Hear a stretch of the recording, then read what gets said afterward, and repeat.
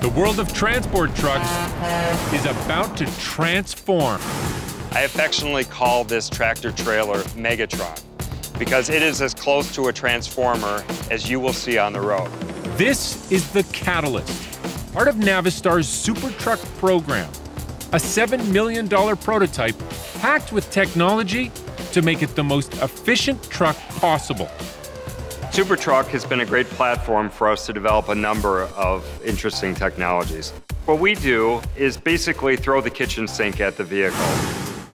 Dean Oppenheim is the chief engineer here at Navistar. I've been with it from the beginning. I actually have managed all aspects of the SuperTruck. To design a new generation of trucks, Dean and his team threw out everything they knew and started from scratch.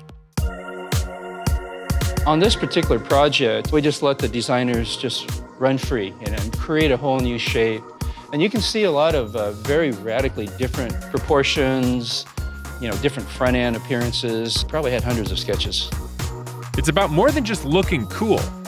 They had to pick the design that would best fit their mission.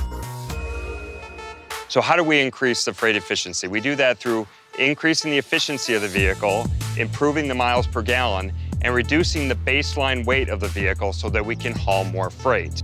Dean's team shaved 2,000 pounds, 900 kilograms off the weight of the truck, and made it more efficient by amping up the aerodynamics.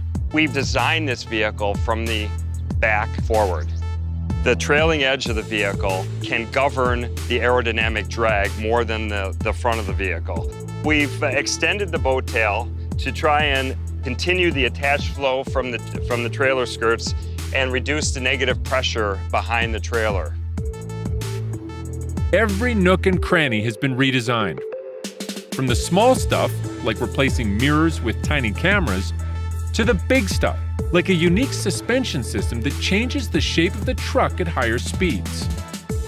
At 50 miles an hour, we drop the front and drop the trailer, generating an airfoil shape.